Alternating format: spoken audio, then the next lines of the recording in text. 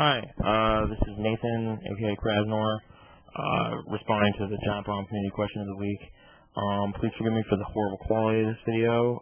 It was shot using an Xbox Live Vision Cam, and as you can see, I'm using a broadband microphone. So, only the best technology here. The following is a brief little look at where I spend most of my time playing video games, and also my collection. Enjoy.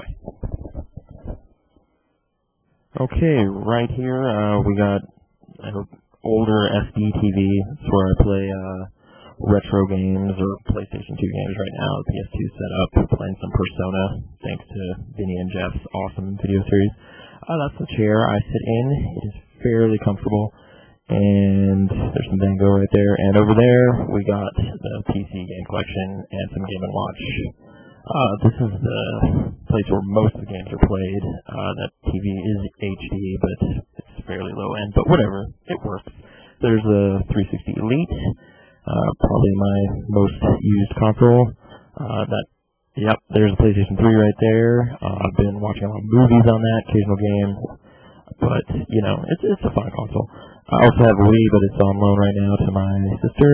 She gets more out of it than I ever do. No More Heroes is awesome though. Okay, this is where I keep retro games, old consoles, rock band instruments. There's my old TV, don't use it anymore, but hey. This is the bulk of the collection right here.